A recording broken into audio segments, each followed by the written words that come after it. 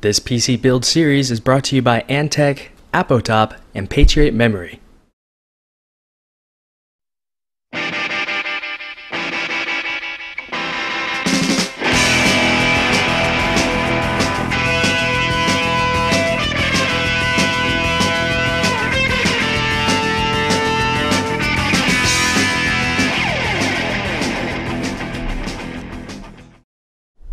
Hello everybody, it's Brian for GadgetUnit.com, and it's time for part 6 of my $500 PC build series.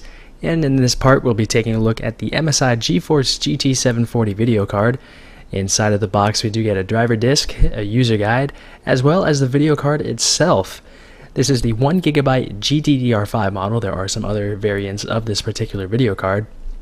And like I said in part 1, I did pick this up because it had a $30 mail-in rebate, making it, I believe, anywhere from $40 to $50, which is not a bad price for this particular video card.